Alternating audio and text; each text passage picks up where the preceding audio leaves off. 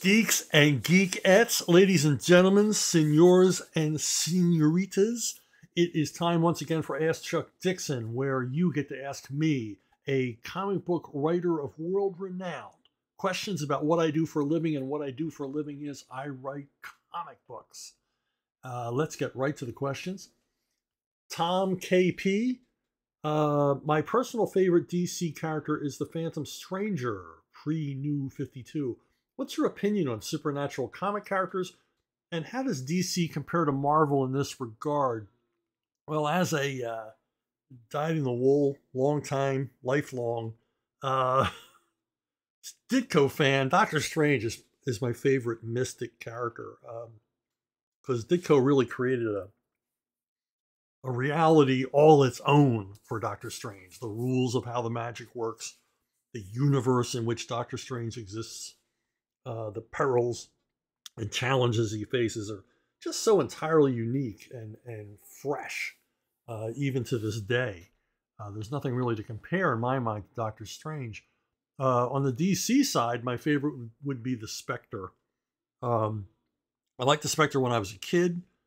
Certainly a spooky character, as he inhabits the body of a reanimated police detective. I mean, pretty strange situation to begin with. And my love of the Spectre was firmly cemented by the 1970s appearances of the Spectre, written by Michael Fleischer and drawn by Jim Aparo, in which the Spectre is portrayed as a spirit of vengeance. He brings justice to a world without justice. Some terrific, one series of one-shot stories featuring the Spectre in a series called The Wrath of the Spectre, quite aptly named. Generally, I don't care for supernatural characters. I'm not big into magic.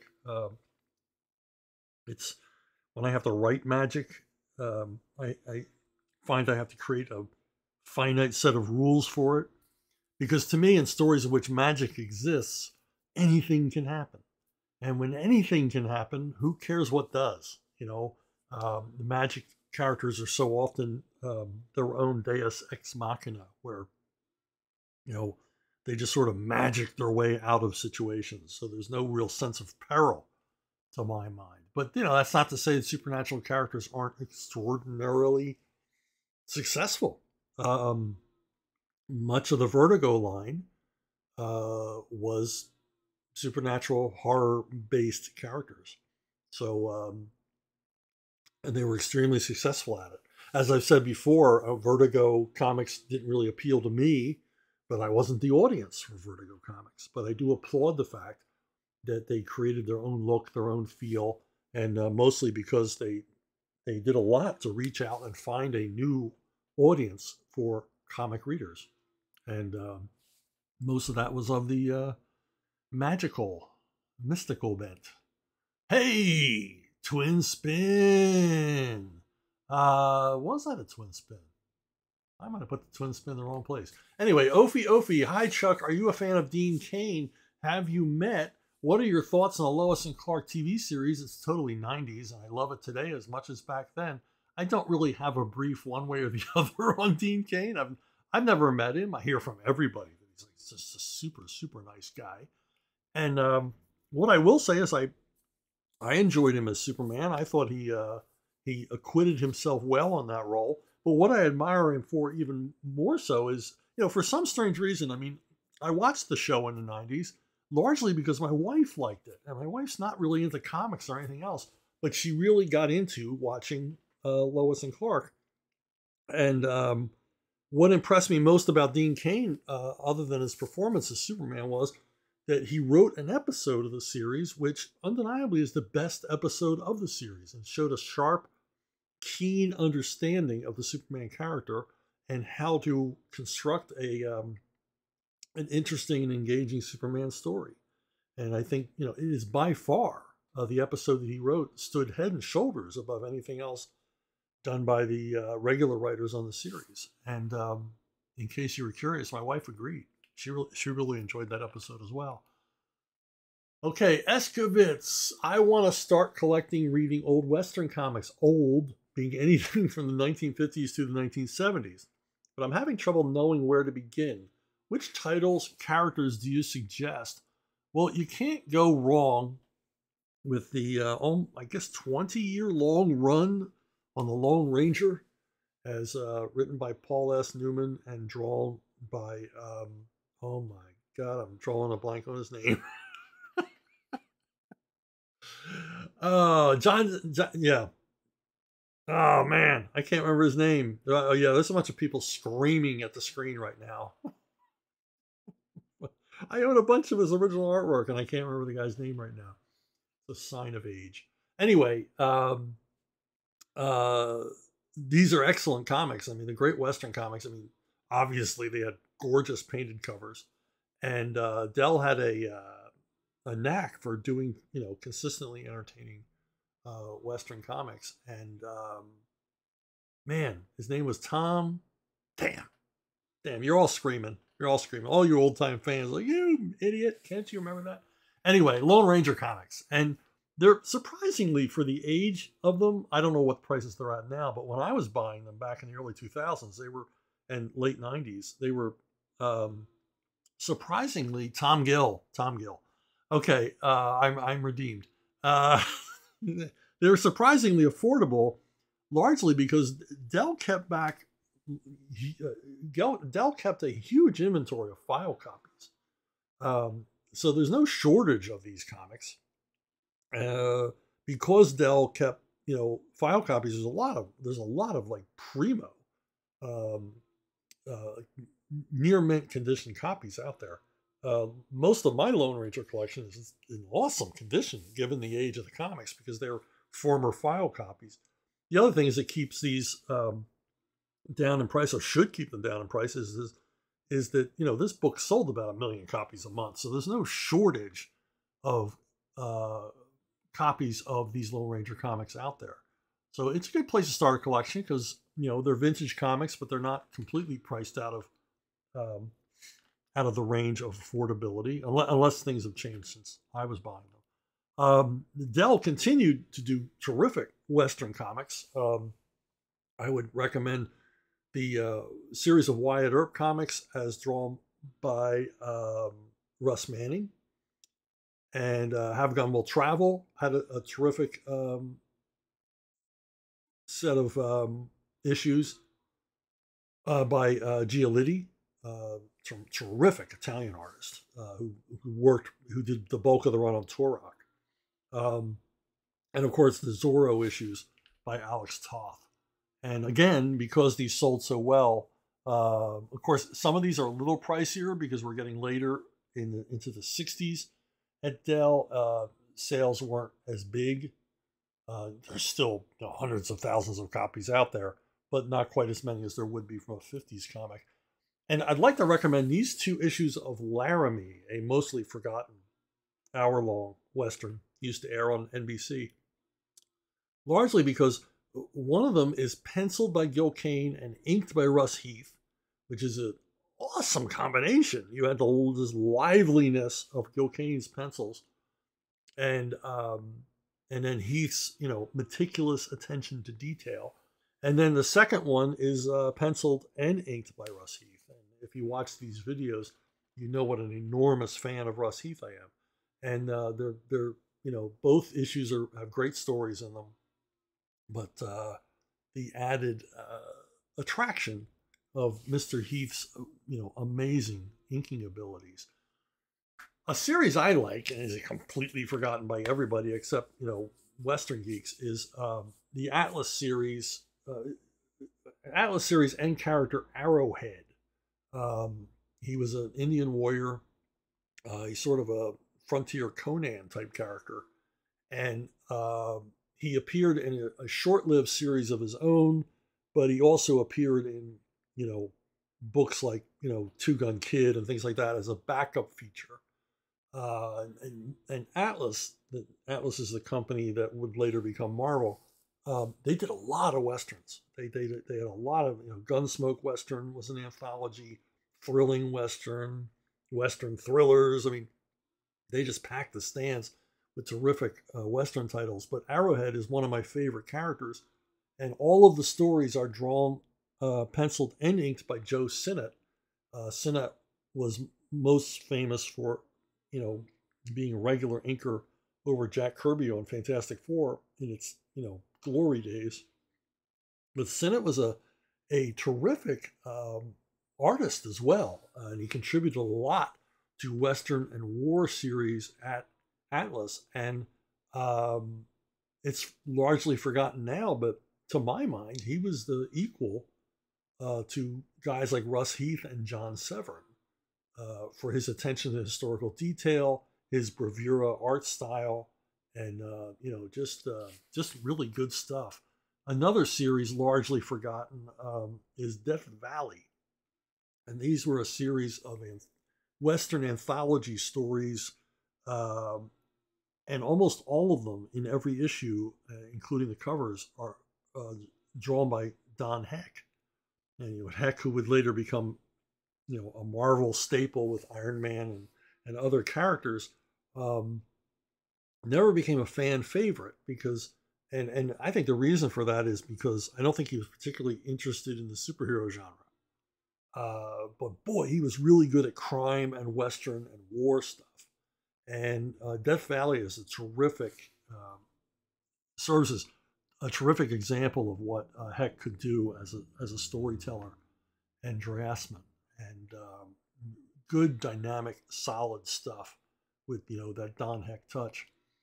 And recently, one of the greatest series that ran from the late 40s into the 50s, early 50s, was American Eagle. It appeared in Prize Western comics, and I think the stories are written by Jerry DeFuccio, if I'm not mistaken, probably also written by John Severin himself. And it's just a fun series of, Indian stories, Plains Indian stories, and cavalry stories. And it's recently been lovingly collected in a huge hardcover. It's a little pricey, but a lot cheaper than buying the issues themselves. But it's I believe Fantagraphics. I might be wrong about that, but it's a terrific collection, lovingly restored. All the covers, every single John Severin story that ever appeared in Prize Comics, even the ones that didn't feature American Eagle, and it's a great place to start on 50s westerns. And like I said, pricey, but to me worth it because it's there's a lot of value here, and it's worth taking a look at. Roberto Dungato. And speaking of Netflix, what do you think of streaming services like Netflix or Amazon taking a page from Disney and gobbling up smaller niche nostalgia IPs and repackaging them into updated series? Not just from American productions such as Masters of the Universe, but also local IPs from other countries. Yeah, I just think the streaming thing, I mean, from what I read in the business section of the Wall Street Journal, Netflix is winning this whole streaming war thing. Its closest competitor would be Amazon, and Amazon doesn't even need to win the streaming thing because Amazon Prime, the video service, is just a little tiny part of the global monstrosity that is Amazon.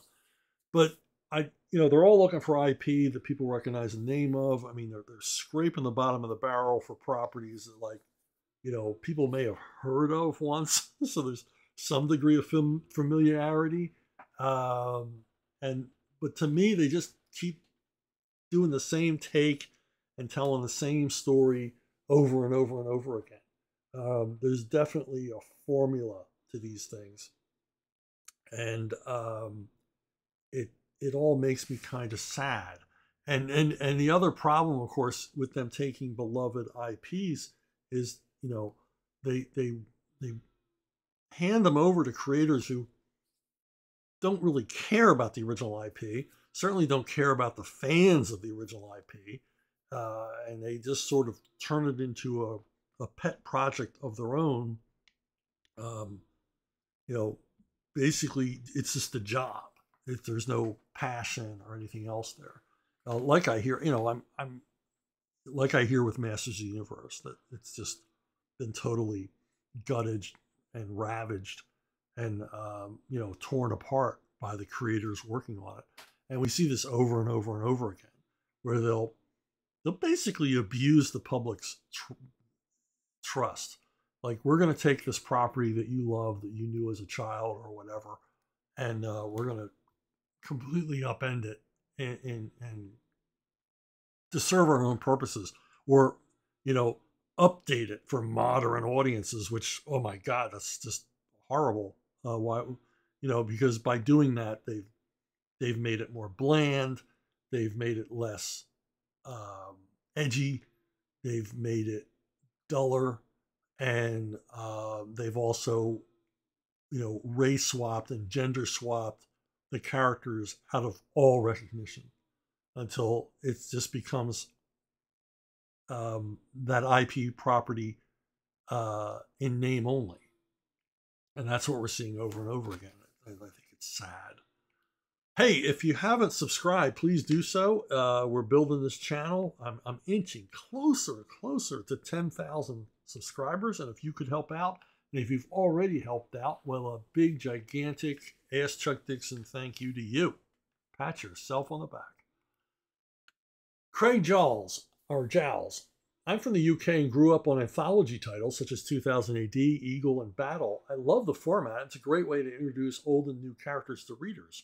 Both Marvel and DC have had success in the past with this format, but for the longest time it seems like they haven't been able to make them work. What do you think the reason for this is? Well, I think largely it's the way these things are marketed, the way they're sold, and also the buying habits.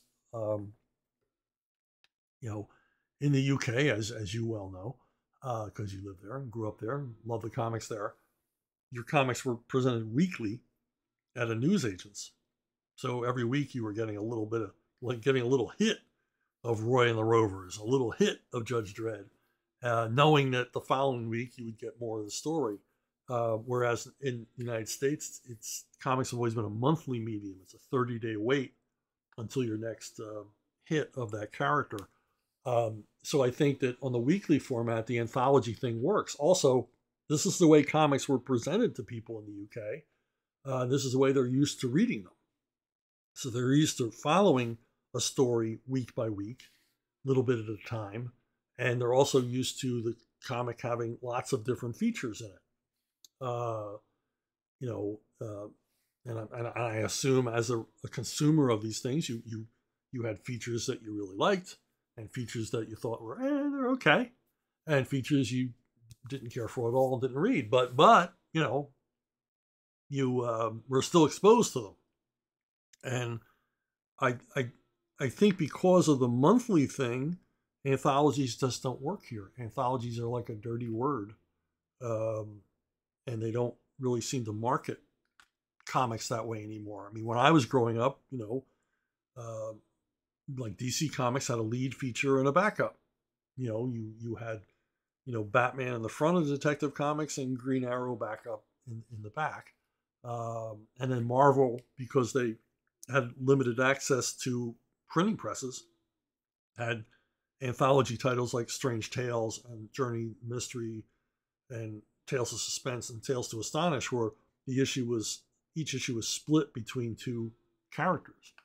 But they as soon as World Press installed new presses, a second press, Marvel was able to expand its line.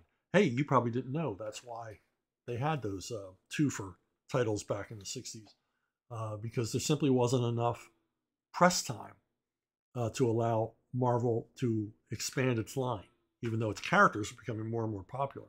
That's why they would double them up. So they would keep exposing comic book readers to Iron Man and Submariner and Captain America, but they couldn't. There was no room. There was no real estate to allow them to have their own titles. But yeah, I mean, so the anthology comic in the United States was done out of necessity.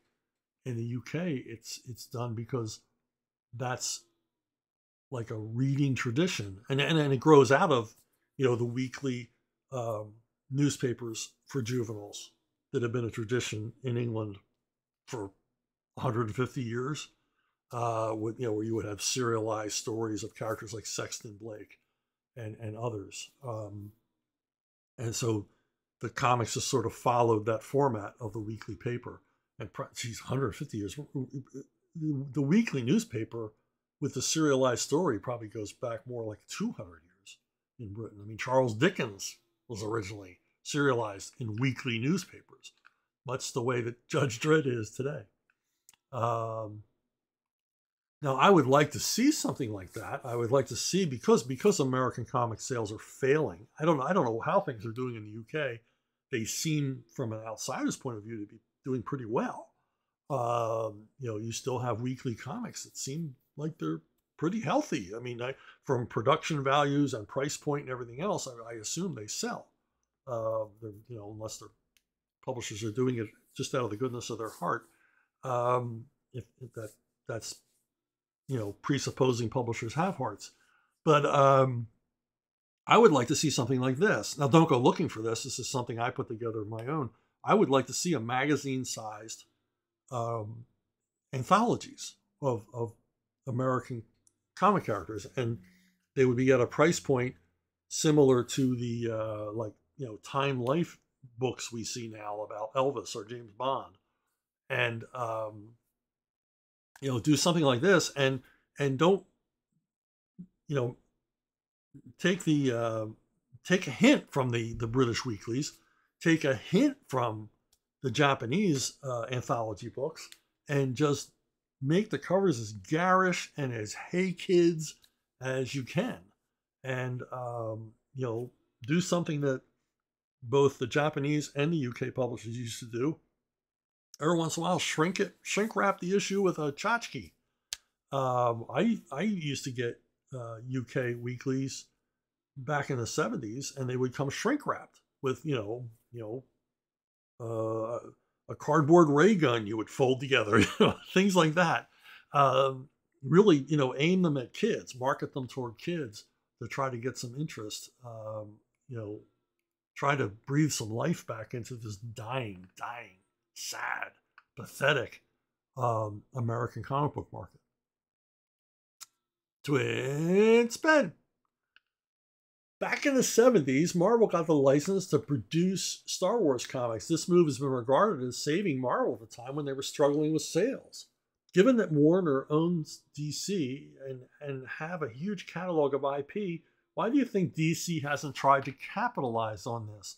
Well, lack of interest, indifference. There's not a lot of cooperation between Warner's and DC Comics. I don't think there's a lot of give and take. Well, there's a lot of take from Warner's, but there's not a lot of give for DC. But yeah, Warner's has the rights to properties. I've talked about Dirty Harry before. I had proposed the Dirty Harry Batman crossover comic, which, you know, Warner's was pretty excited about until Clint Eastwood himself nixed the idea. And now I don't think Clint Eastwood owns the rights to Dirty Harry, but he certainly, by cult of personality, has some say over it. It's weird how these things work. They're not legally contracted in these ways, but you don't want to make Mr. Eastwood mad. And so he didn't want to be portrayed in a comic book, and that's cool. Because that's, you know, that's the way it is. Now, Warner's has the film rights to Harry Potter, but apparently J.K. Rowling hates comics and won't sign off on doing what would be a tremendously, it would be a publishing phenomenon for comics. Can you imagine a series of graphic novels done by top talent, either in the UK or the United States? And I know a lot of comic book creators who would simply kill. They'd climb over each other to get at this property because they like it, and also the monetary rewards would be huge. The royalties would be enormous on a Harry Potter graphic novel project. And not to blow your mind, but imagine a series of Harry Potter mangas. Be like printing money. I mean, it would be enormously successful. But Rowling doesn't like comics, and that's the end of that. Even though Warner's, I doubt very much she sold Warner's the graphic novel rights, because I know I've seen Warner's contracts, and if you sign any kind of film or TV contract with Warner's, it always includes the graphic novel rights, which I always tell writers, don't sign off on that, because they'll never make a comic of your novel. You could do that yourself. But when you sign with Hollywood, they want everything. They want every right. They want, radio broadcasting rights on Jupiter. Another property that Warner's owns the film rights to is The Exorcist. Although now I guess maybe Universal owns it, because Universal is doing a series of Exorcist movies. But, there was a time Warner's had the rights. It seemed to me Exorcist would have been prime for, as we mentioned before, Vertigo. Horror comics. Lethal Weapon, as far as I know, Warner Brothers still owns the rights to Lethal Weapon. That would be a fun comic book series. I mean, why the heck not? And The Matrix. I don't believe there have been Matrix comics. Probably the Wachowski brothers or sisters, or whatever gender they happen to be at the moment. Perhaps they kept graphic novel rights, because I know they are into comics. So maybe they didn't sign off on that. Triple spin. Craig Joel's back again with sticking with Batman. You are not a fan of Dark Knight Returns, but are you a fan of Batman Year One? I enjoyed Batman Year One. I think it might be Batman Year One and Daredevil Born Again are probably my favorite Frank Miller properties. I think they show him at the peak of his talents. I will say this though, I don't think Batman Year One works as a Batman Year One story. And I'm not the first person to say this. It's more of a Commissioner Gordon Year One story. There's nothing wrong with that. It's a very compelling story. I really enjoy it, and I enjoyed the Batman aspects of it too. But if you read it, it's the story's largely driven by Gordon, and Gordon kind of takes up all the oxygen in the story. Not that I'm complaining. I mean, it's a good story. I just don't think it's properly a Batman Year One story. It's more of a police thriller that Batman appears in, which again, cool. I'm cool with that. Tom Long. I read Alias and really liked it. I saw that it was created by Tom Caputo and Kathleen Llewellyn, with Now Comics Caputo Publishing holding the original copyright. I'd love to hear any details you can share about working on the series, the changing of the copyright to you and Todd Fox, and how it found its way to Antarctic. Well, okay, let me deal with the creation issue. The creation, Tony Caputo and Kathleen Llewellyn, who was the main editor at Now, who she was terrific to work with. Really enjoyed working with her. Their creation of Alias was to approach me and say, we want to do this book called Alias, and it's about a serial killer who is a hitman, also a hitman at the same time. And that is the beginning and end of their contribution. That is the alpha and omega, the high concept of it, which is an excellent idea, of a serial killer turned hitman. A guy who, much like Dexter in the series Dexter, which would come later, a serial killer who, vents himself, who utilizes his personal psychosis into something he sees as positive, a money-making proposition. He's going to kill people anyway. Why not get paid for it? And also the idea in mind that maybe some of the people he's killing deserve it. But none of those moral considerations or anything else were in the simple sentence, how about a series about a guy who's a serial killer who becomes hitman? And so it was up to me to sort of take it from there, and me and Todd Fox and Enrique Villagran, worked up the series until Now stopped paying us. And the originals for the original series, sat in my flat files for decades. And I finally said, hey, this is ridiculous. Nobody's ever been able to read the end of this story. For all this time, I would constantly get questions about it. How did the story end? Where did it go? And so I approached Ben Dunn and Joe Dunn at Antarctic, because they're good guys and I've known them for a very, very long time. And I said, would you guys want to, put this out in a series of black and white editions shot from the original art? Because I had all the original art.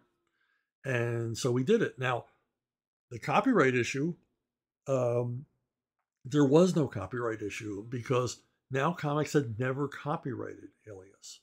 I did a copyright search. Alias is there in the Library of Congress, but was never copyrighted. And so I copyrighted it to myself and Todd Fox, and we were off to the races in Antarctic. So, hats off to Tony Caputo and Kate Llewellyn. And I probably give most credit to Kate Llewellyn for coming up with it. But, it went from that high concept to what, Todd and Enrique and I eventually developed into the series that you enjoyed. So thanks for the kind words about it as well. Yeah, I blanked out the name here. Somebody, Wenzel. Is it Anthony? Okay. Hello, Mr. Dixon. As you've written Westerns and are a fan, I'm wondering what you consider a Western, as some of my friends and I have been discussing whether something is a Western or a frontier story. Does era matter? Is it pre or post-American Western expansion actually a Western? Example, Last of the Mohicans, Zorro, Yellowstone. Or are more factors involved, like hero relationship to his horse, family, friends, duty, and honor? Well, as I always say, a Western is a pretty simple genre. As a famous Italian movie producer once said, I like watching Westerns because if I fall asleep in the middle, when I wake up, I still know what's going on. And largely what a Western, a traditional Western is a series of conflicts, man against man, man against nature, man against himself, whatever. Series of conflicts are developed, risks rise, consequences rise, and to a point where the only way out, the only way to resolve the issues of the story is through violence. Bringing us, to the final gunfight, the final Indian raid, the final cavalry charge, whatever. That's what a Western is. It's a story where the conflicts can only be resolved by the deaths of, one or more principals in the story, so that the other people can go on to be happy. And there's as many permutations of this story as you can imagine. The Western can be twisted and warped into anything from a comedy Western to Italian Westerns to what they called adult Westerns in the 50s, to the mean Westerns of the 70s, and they're all still Westerns because they follow the idea of conflict and resolution through violence. And now Zorro, it's set in the early 1800s in California. It is certainly set in the West. But to my mind, Zorro is a swashbuckler. It's not really about conflicts being resolved through violence, even though many of the conflicts in the story are. But it's largely an adventure story. It's largely a swashbuckler story. Most Zorro stories could just as easily have been set in Europe. They didn't need to be set in the American West. There's not that many Western elements that appear in a Zorro story as they do in a standard, Western action story. Last of the Mohicans, to me, that's historical adventure. It's not, even though once again the problems in the story are resolved through violence.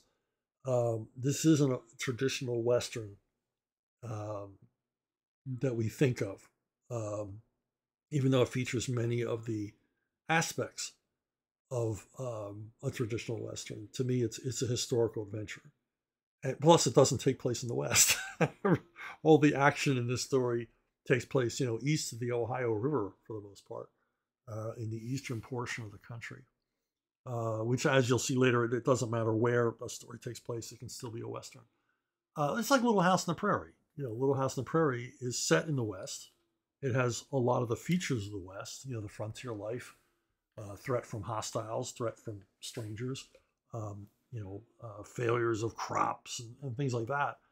Excellent TV series to my mind, but it's not a Western because, in a few episodes, Mr. Ingalls solves his problems with his fists, and in one memorable episode in the final season, actually goes out with a gun to take care of things. But for the most part, Little House on the Prairie was adventure stories or humor, or that was the great thing about Little House on the Prairie. It was each week you didn't know what to expect, but expertly written, engaging stories but never a Western in my mind. Yellowstone, yeah, I think it's very much a Western because each season comes to this violent climax for the most part. The Duttons certainly take care of their problems utilizing violence. They are up against the same kind of rising stakes that you see in a good Western. The pot's boiling, and throughout each season, and generally, the guns come out, and I think Yellowstone very, very much a Western, despite the fact that it's set in the modern day. But anything can be a Western. I mean, Road Warrior it's a Western. What else can you say? It's a John Ford. It's a post-apocalyptic John Ford movie. And I think Mad Max, for the most part, is a Western. It's man against nature. It's man against man.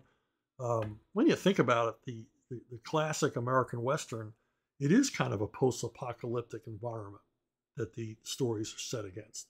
You have these bleak landscapes, and it's a hostile land. It's a hostile situation, and you're in a place where the law is fungible. There's no real rule of law except that that can be enforced at the point of a gun. So it's that's why we say the wild, wild west. It was wild, and so I think Road Warrior fits the genre in a lot of ways. Okay, greetings from Delco, PA, Delaware County, Pennsylvania, where I grew up. I know you're a big film buff, so I was wondering, what are your thoughts on the great Warner Brothers gangster cycle of the 1930s? I love them all, from Little Caesar in 31 to the Roaring Twenties in 1939. However, I think my favorites are the two made a decade later when James Cagney came back to do White Heat and Edward G. Robinson did Key Largo. Cody Jarrett and Johnny Rocco were older, meaner, scarier, and a lot less likable than the anti-heroes of the 30s. I think a lot more complex and interesting. I got to agree with you. I mean, basically post-war, the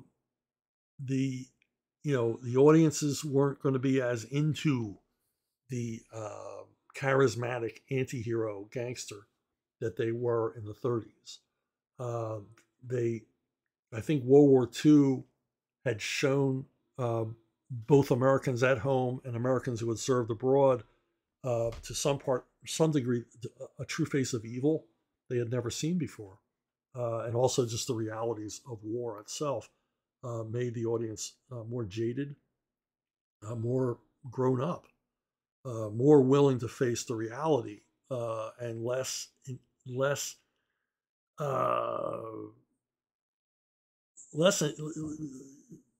interested in fantasy, in a genre like crime. So they wanted their heroes more like the real world. And certainly James Cagney as Cody Jarrett, psychotic killer, who suffers migraines, has a mother fixation. He's much more complex. He's much more dangerous. He's much meaner than we had seen Jimmy Cagney before. The Cagney charm is gone in this character. And this is a movie that Cagney had to be really pressured into being. He did not want to return to this genre, but everyone's so glad he did, because this caps his career as a crime movie guy. He would never do another crime film. But this one is, White Heat is awesome. I mean, I rewatched it recently, and it still feels fresh today after all these years. I mean, all the classic scenes in this movie really deliver, and Cagney, like, he owns this movie. Even though he didn't want to make it, he put all of his heart and soul into it, and just excellent portrayal of a complete and utter sociopath. Same thing for Edward G. Robinson and Key Largo. I mean, you gotta hate this guy. He's like one of the most cruel, most sadistic characters ever to be in film. He's one of these, like, evil, satanic, just nasty dudes who has no feel at all. He has no heart. He has no soul, and he's just so sadistic and just enjoys tormenting people. The scene where he makes his girlfriend sing for everybody, it's excruciatingly cruel. I mean, you'd rather he just shot everybody dead. It would seem to be more merciful. But, and Robinson, I don't know how he felt about being in this movie, but it's his. It's also, except for a few turns as in cameos and things as gangsters, this would be his last turn as a crime figure, and just like you said, it's a more mature portrayal. It's a far less likable and far less charismatic than his previous roles. Bogart as well. Bogart in The Desperate Hours plays a sort of a small time hood who keeps you guessing throughout the film as to where his moral compass lies. How far is he willing to take abducting this suburban family in order? He's a recently escaped convict, and him and his crew take up residence in this suburban household and hold the family hostage as they try to figure out how the hell to get through the dragnet that the police have thrown up around the community. And it's a great turn for Bogart to play a meaner character like this. Now, of the 30s movies, crime movies, my absolute favorite is I Was a Fugitive from the Chain Gang. It's Paul Muni as a guy falsely accused of a crime and gets sent, through the prison system in the most brutal, cruel, inhumane way. And the film is very much done as an expose of the way the incarcerated were treated in this country. And but it's also a fantastic portrait of someone driven to desperation. It's an excellent movie, and if you've never seen it, you really should. I Was a Fugitive from the Chain Gang, and if you watch it for no other reason, watch it for its ending. It has one of the most unforgettable endings of any movie I've ever seen. Absolutely, I'm getting chills just thinking about the ending of that movie. It's just absolutely brilliant ending, perfect ending to a film like this. Now, another guy who did crime movies in the era you're talking about, in the 1950s, post-war, Sterling Hayden, who just, if you don't know Sterling Hayden, you might remember him from The Godfather. He's the cop who gets shot in the throat by Michael Corleone. He almost was cast as Quint in Jaws, but he made for me, a trio of terrific crime films in the 50s. Number one of which is Asphalt Jungle, written by John Huston. It's about a jewelry heist and the aftermath as the gang sort of falls apart. The film is largely famous for an early speaking role by Marilyn Monroe, but Hayden owns this movie. It's beautifully shot. And like I said about White Heat, Asphalt Jungle feels fresh today. After all, it's like a timeless movie. Huston is just at the top of his game on this very lean, very mean, very nasty crime film about a heist, a gang of heisters who have a bit of a falling out and the aftermath of that. Now, another great film, this is the directed by Stanley Kubrick. It's an early Kubrick film. It also stars Sterling Hayden. It's called The Killing, and it's about the robbery of a racetrack. Um, and like Aswald Jungle, this movie is about small time heisters led by Sterling Hayden. And like Aswald Jungle, it sort of cranks up the tension between the group. But The Killing does an even better job than Aswald Jungle of cranking up the tension. After the crime is committed, is this gang going to be able to hold together? And it everything reaches this amazing flashpoint toward the end of the film. But it's a terrific crime film. Now another crime film with Sterling Hayden, which to me completes his 50s trilogy, is a movie called Crime Wave. Now in this one, Hayden is a tough cop. He's a tough police detective, but he's following up on a bunch of low-life hoods who killed a guy in a gas station robbery, and he's just doggedly going to hunt these guys down. And one of the gang, played by Charles Bronson in an early role, very effectively by Charles Bronson. So that's a good one to look for as well. It's called Crime Wave, and I rewatch this one like a couple of times a year because it's just so perfectly constructed, just seamless, cop thriller, seamless crime thriller from the period that you mentioned. Tim Gilpin, hi Chuck. I recently came across an issue of What If you wrote, published around 1990. The title says it all. What if the Punisher killed Spider-Man? Story's good and tight with clever touches such as the Punisher's tactical knowledge beating his target's spider sense, the Daily Bugle mourning Spidey's death, and other Marvel heroes hunting down the Punisher for his crime. The appropriately grim ending shows the Punisher about to kill the Jackal, the man who duped him into the murder, despite the roomful of NYPD cops who will finish him. Did you write other What If stories, or was this your only issue? Yeah, I wrote a few others during the time that Nel Yomtov was editor of What If. He was editing Law Dog, the comic that Clint Henry and I created. And Nel, needed content. So he would turn to me, hey, you don't want to do some What Ifs? And some of them proposed, like the 2-part What If Captain America were revived today. He asked me to write this one, and it was one of the few What If 2-parters. And I had a good time on this stuff. I mean, it's getting to play in the Marvel mainstream in a way, in an alternate universe, freed from continuity, so I could just go crazy.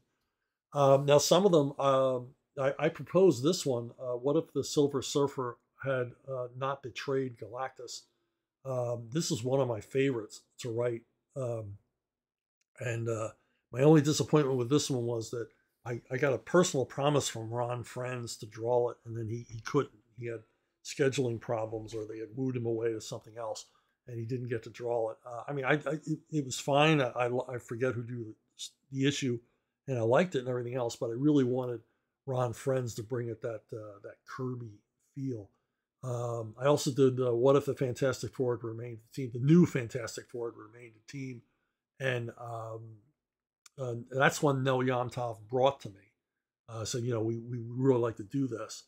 And I got to work with Kike Alcatena on this one. And I got to do a gag about Herbie the robot from the old Fantastic Four animated series. So I got to do a gag about that, which was a highlight for me. It was a lot of fun to work on this one as well. And as you said, what if the Punisher had killed Spider-Man? I also got to do what if Punisher become a S.H.I.E.L.D. agent. And I think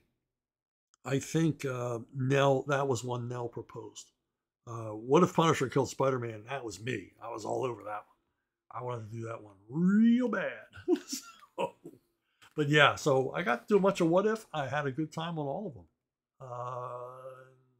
I probably would have done more, but they changed editors, and you know how that is.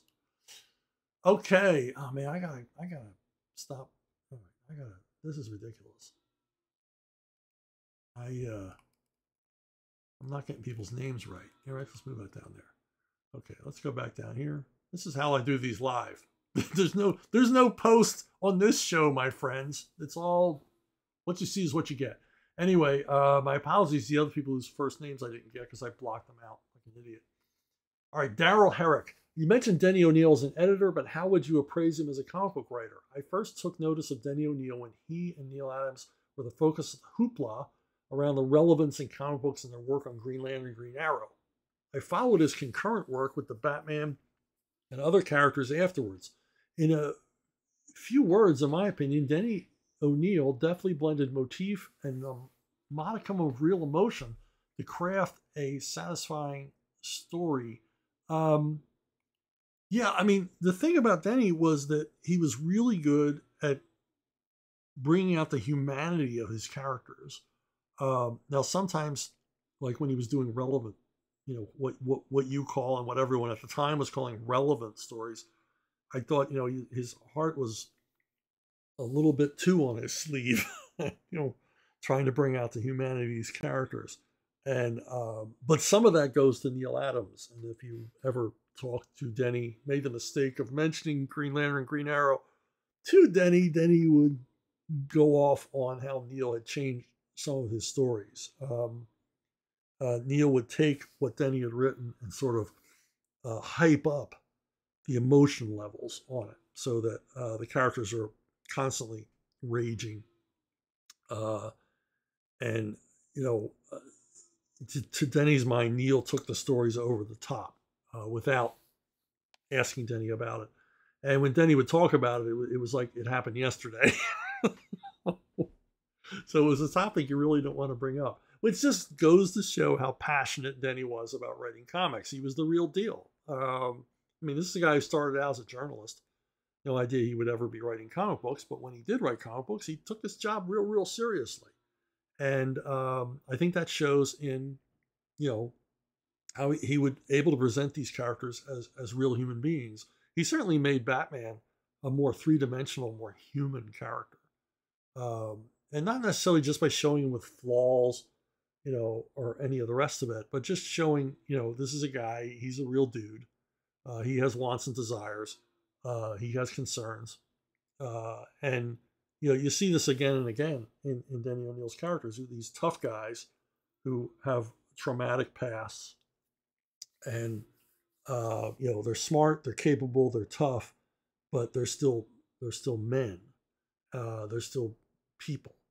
And I think this comes out most in Denny O'Neil's short run on Superman, which is a title Denny did not want to do. He had no interest in writing Superman, but they assigned it to him, and they really wanted him to work the same magic on Superman he had on Batman. And to my mind, he succeeded. I really like that run on Superman.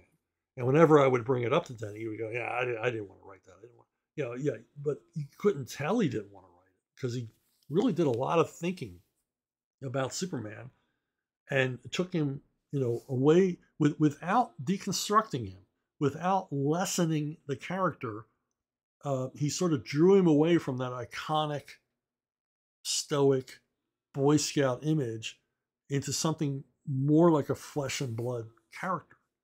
And if you ever get to read it, I think it's been collected. It's probably $200 on Amazon now. I think they collected it like 10 years ago.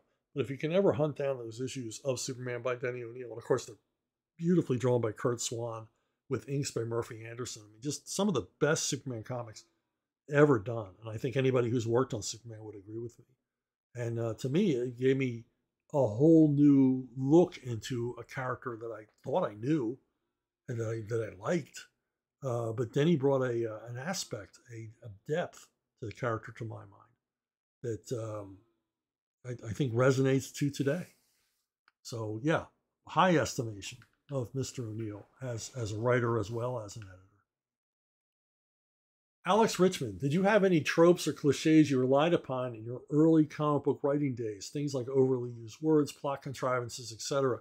Kind of storytelling crutches that most writers talk about looking back on in their early work and cringing at. On the flip side, do you think it's possible to go too far when trying to avoid tropes and cliches in writing comics? I never. You want to avoid the cliches. You want to avoid the tropes. They're there, but you want to kind of turn them on their head. You want to use them in a different way. You want you want to do that thing that every writer always thinks, which you should be thinking all day long if you're a writer. Is there a better way to say this? Is there a better way to present this? And that means newer, fresher. Yeah, there's some stuff. I wrote some stuff early in my career where the stories are rather predictable and all the rest. But as feeling my way as a writer, I'm not apologizing for that work. I wrote it earnestly. I didn't phone it in. But I was learning. I was learning my craft. I was learning how to tell stories. I was learning how to take stories and try to exceed the reader's expectations rather than meet them. I mean, when you get a writing assignment, you want to not screw it up.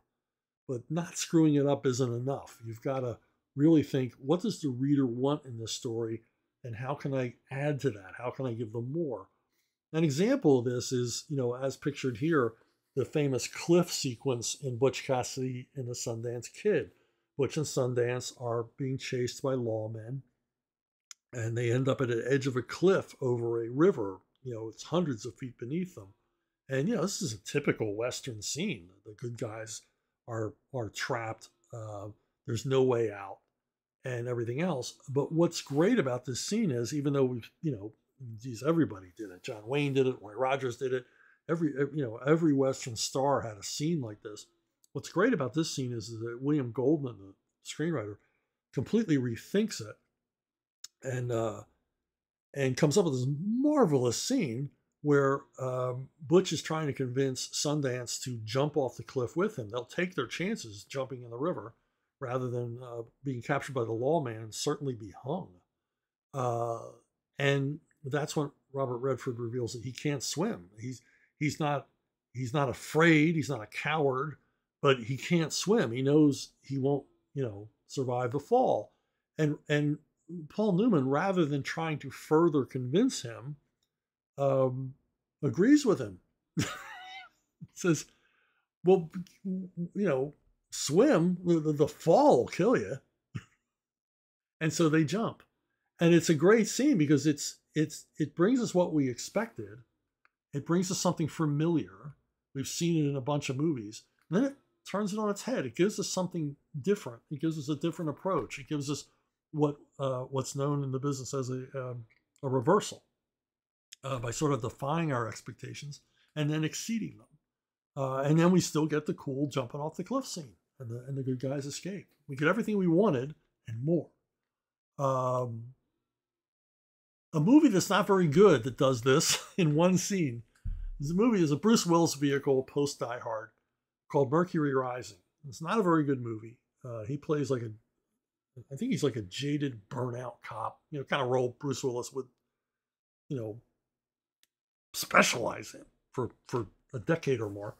And he's protecting a little boy against some sort of evil corporate interest represented by Alec Baldwin. And it's a largely forgettable movie. But what makes it wonderful is we come to the cliched scene, seen it a million times, where the good guy finally comes face to face with the bad guy. And the bad guy explains to us, he explains to the hero and to us why he's doing what he's doing. He begins to explain his motives for being an evil bastard who wants to see this little boy dead.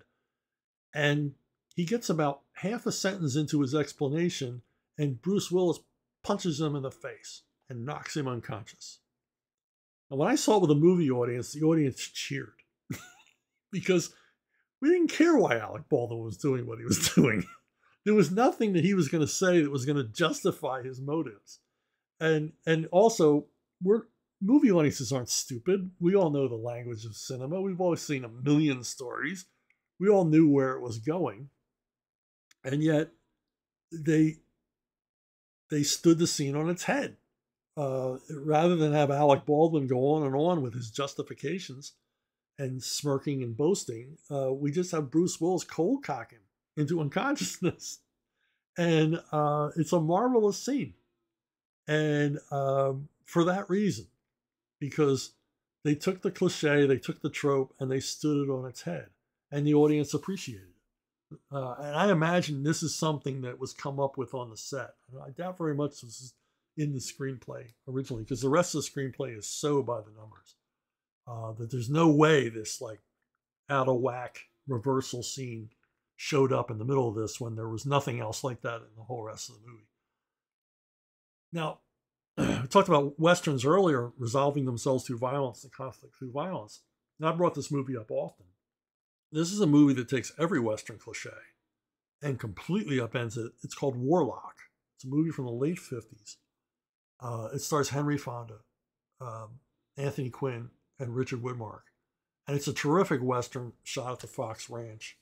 And it's kind of a version of the Wyatt Earp Doc Holliday story. It's the fabled, legendary lawman and his ne'er-do-well gambling, homicidal buddy. And there's no explaining, well, how are these two men who are so different friends? I mean, that's always been the question. I mean, how could Wyatt Earp and Doc Holliday have been friends? They were such different personalities. They had such a different share, I mean, historically, a different view of the world, and certainly different motives and certain different plans for their lives, and yet they were always associated with each other, always friends.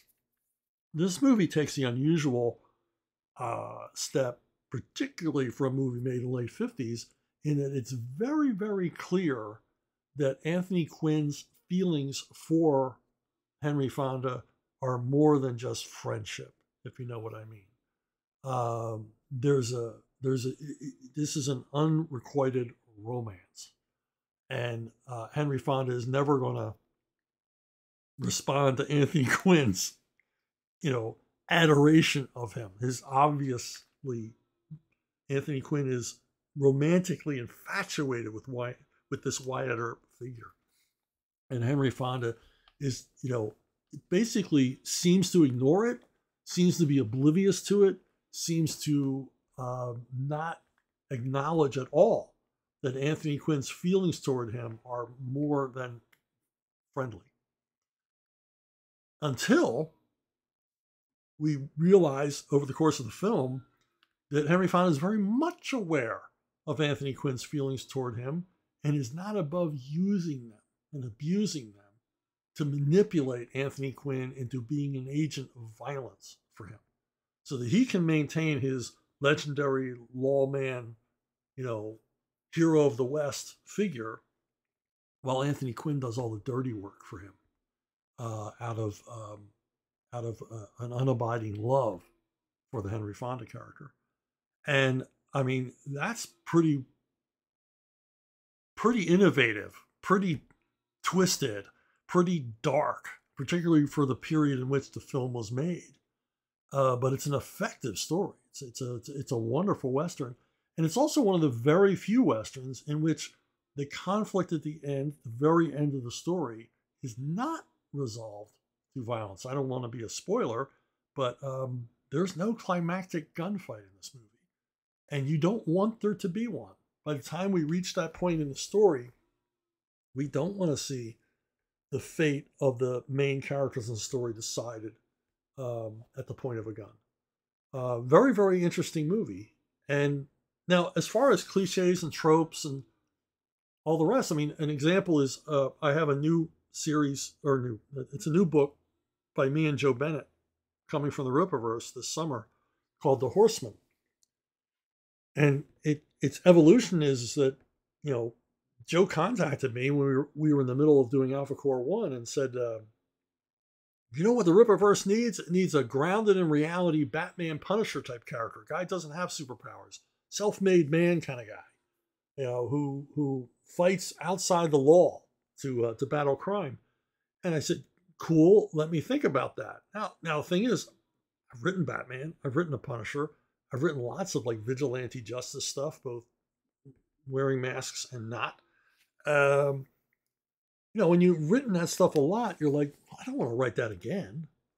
What's a new take on that? What's a different take on that? And so I kind of took this character who is the Horseman, and I gave him a different kind of an origin, a different kind of motivations for what he does. And a bit more grounded in reality than either the Punisher or Batman. And, I think the end result clicks. Joe's artwork certainly is blowing me away. I saw a bunch of new pages this week. He's almost done with the pencils on the project. It's absolutely mind blowing work. So, you know, that's the thing. I mean, you can embrace tropes and cliches, but you can't ignore them, especially when you're working in genre work, because that's what makes it a genre. Like I explained earlier, Last Mohicans is not a Western. It wasn't trying to be a Western. But, something like Tombstone is a Western because it has to be a Western. It has to have the shootouts and the dusty streets and, the huge panoramic views of the plains and all the rest of it, because that's what the audience expects. But you've got to take their expectations and exceed them, and that's the writer's job. Is there a better way to say this? Creeper Weirdo. I looked into the collections of Carl Barks stories on Amazon, but the collections seem to skip volumes. Did I miss something, or are there shenanigans afoot I'm not aware of? Yeah, Fantagraphics is doing a terrific job on these collections of Donald Duck and Uncle Scrooge comics by Carl Barks. It's lovingly restored. I could do without the egghead pseudo-intellectual essays at the end of each book where the writers seem to miss the point of every story. But they're excellent. I mean, I read them, I get them. And yes, they are doing them out of order. And I think largely it's a publishing decision to present, the best stuff first. Because they know the later volumes are going to sell less. And so you don't want to do them in order necessarily. You want to pick and choose through and do the best stuff first. It's like, earlier in another video, I was talking about when Dean Mullaney decided he wanted to do Little Orphan Annie, reprint the comic strip, these beautiful hardcover volumes. And he did the Lord's work in doing that. I certainly appreciated it. But his question was, do I begin in I think 1926, when the strip began, or do I begin in 1934 when the strip really took off and really got really good, its peak era, through the late 30s into the early 40s? He says, and then do I start there in 34 and then go back later? And he realized, if I go back later, the sales are going to be much lower. And he just bit the bullet and started the strip from the beginning, which I'm glad he did, because, I mean, from the beginning, Little Orphan Annie was an amazing strip. Yes, it got a whole lot better, but, I still wanted to read all of it, and I still enjoyed all of it. And same thing with Barks. I want to read all of Barks. I want to read lesser Barks and best Barks, because any Barks is good Barks. Any Barks, the least of Barks' stories are still head and shoulders above anything else anyone else did. So yeah, I want to see it all, but there are publishing considerations, because publishing is a business. You got to earn money, and you got and to their credit, Fantagraphics wants to reprint all of Barks' Duck work, and in order to do that, they have to make certain decisions of what order to do the stuff in based on sales, so that they can complete the series. It's not like when they did the complete Peanuts, and yeah, everybody wants you do it in order and you do all of them because it's Peanuts.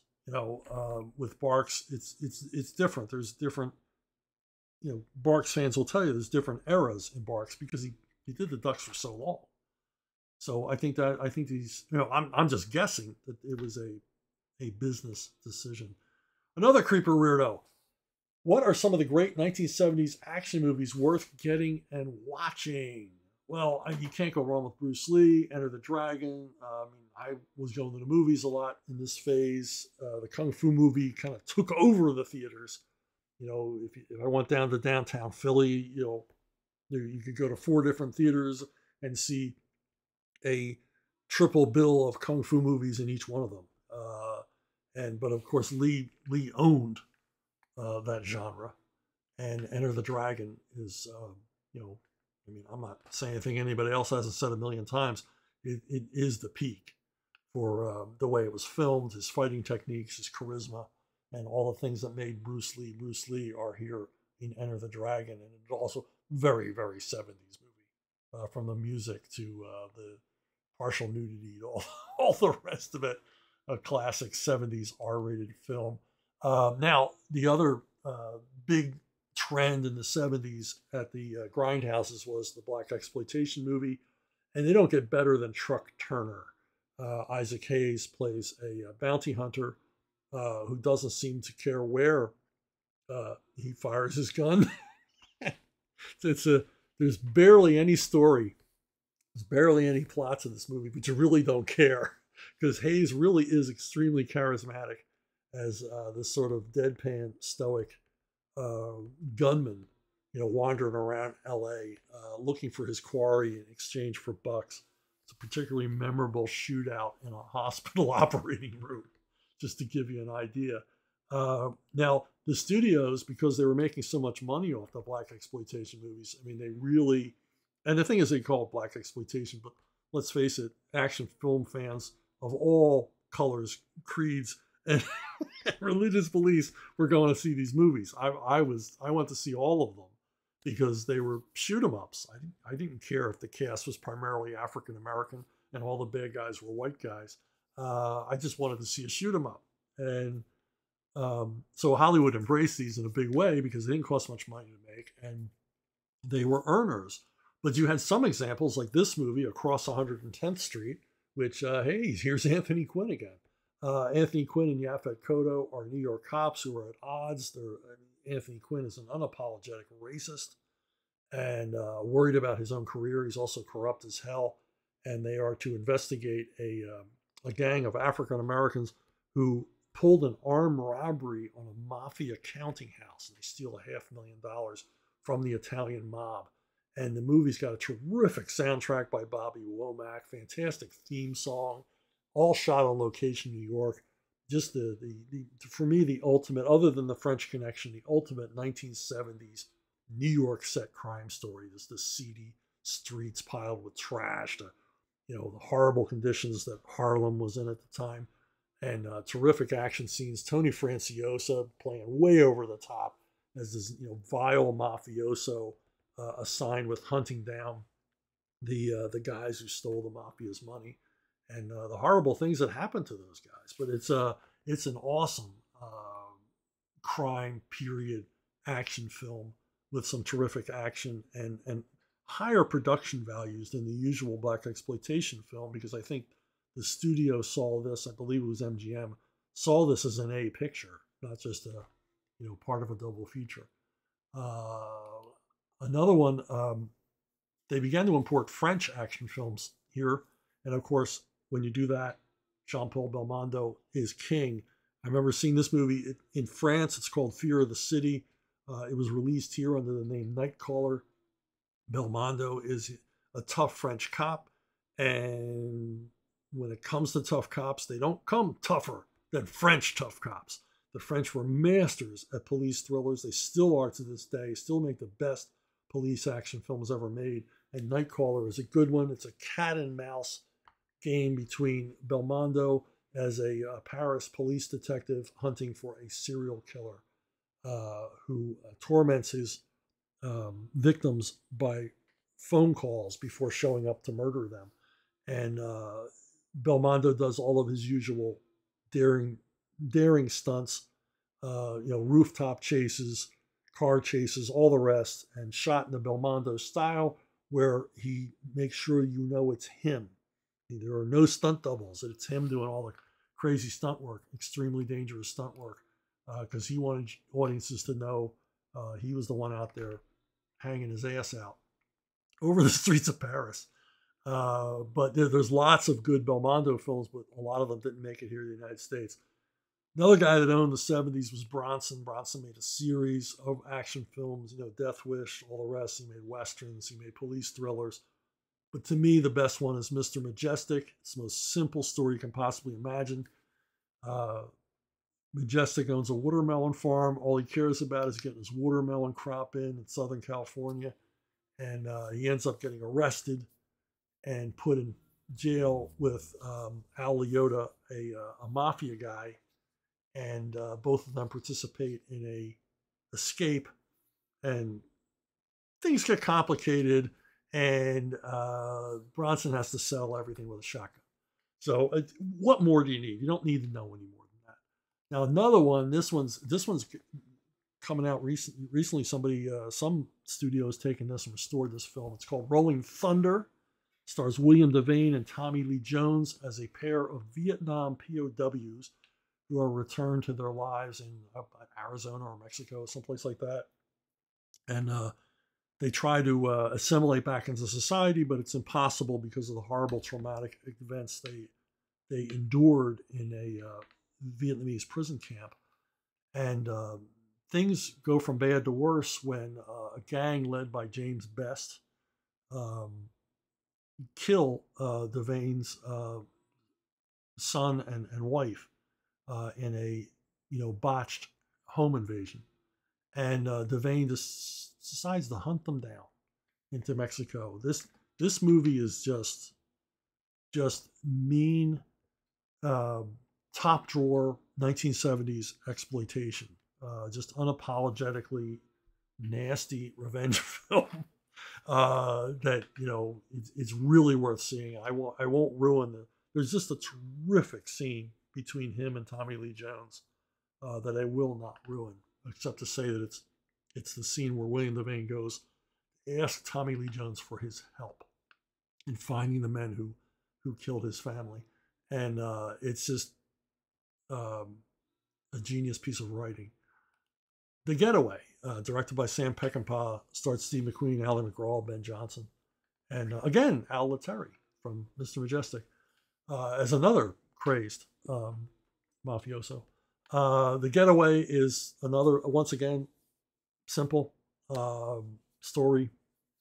Steve McQueen is a master at bank robberies. Bank robbery goes horribly wrong. The rest of the movie is a deconstruction as he and Ally McGraw try to escape across Texas for the Mexican border. And complications ensue because McQueen feels that in a lot of ways, Ally McGraw has betrayed him in the past. So their marriage is on the rocks while they are fighting their way across the Big Bend country to get the hell out of the United States. Now, for 70s sleaze, you got to go, 70s sleaze action films, got to go to Prime Cut. Stars Gene Hackman, Lee Marvin. They are both gangsters out of Kansas City, Missouri. And Gene Hackman is running basically a white slavery ring, what we call human trafficking today. He's running a white slavery ring out in the rural areas of Kansas. And he's getting a little out of line for the syndicate back in Kansas City. And so they send Lee Marvin out there to straighten him out. And it's just a terrifically violent film. Marvin and Hackman at their best. Some unforgettable stuff. Darkly humorous, depending on your sense of humor. And just like I said, a slice of 1970s action sleaze. When you're watching it, you're like, I can't believe this is an A studio release. It's like the movie studios were just so desperate to find an audience, they would just dip into the gutter as deep. Quentin Tarantino came from somewhere, and he came from movies like this. Now a little more highbrow is Sorcerer. Sorcerer is an art house film, but it's also an awesome action film. It's William Friedkin's failed adventure film, but failed only at the box office. It's a remake of the French film Wages of Fear, and I don't want to shock film fans by saying Wages of Fear, as good as it is, Sorcerer is a vast improvement on it. Once again, simple story. 4 men who are on the run end up in a Central American hellhole of a country with no prospects, and they volunteer to drive 2 trucks full of dynamite to an oil fire deep in the jungle and everything that happens to them. This movie is excruciating as far as suspense. It's a nail biter throughout. It's got some fantastic performances. Cast led by Rob Schneider, Rob Schneider, led by Roy Scheider. Rob Schneider. Rob Schneider should be in the remake. It's read by. I'm having a problem with names today, friends. It's Roy Scheider and Bruno Kremer, and just terrific stuff. Absolutely terrific stuff. And some of these scenes had to be seen to be believed. Extraordinarily dangerous shoot. Movie bombed. It was a huge failure at the box office, which is a shame because Steve McQueen wanted to be in it and couldn't come to an agreement with Friedkin. And Friedkin was holding out for some sort of artistic reasons. Didn't want McQueen because McQueen wanted to change where the film would be shot. And Friedkin admitted that for years he kicked himself in the ass because if McQueen had been in this movie, it would have been made $100 million at the box office. But you got to check it out if you've never seen it. Really good. Now, once again, a highbrow action film. Who'll Stop the Rain, starring Nick Nolte and Tuesday Weld. Nick Nolte, he agrees to help a friend smuggle some heroin out of Vietnam in the 70s, and they run afoul of the guys who basically were financing the operation, and they want the heroin and they don't want to pay for it. And so Nick Nolte has to protect his friend's wife, played by Tuesday Weld. And it's often been called a thinking man's action film, and I can't think of a better description than that. It's just awesome, and it basically assured Nick Nolte his star power, even though it wasn't a huge hit or anything else. Critics began to take a second look at him as a guy who, has an enormous amount of screen persona, and eventually, stardom.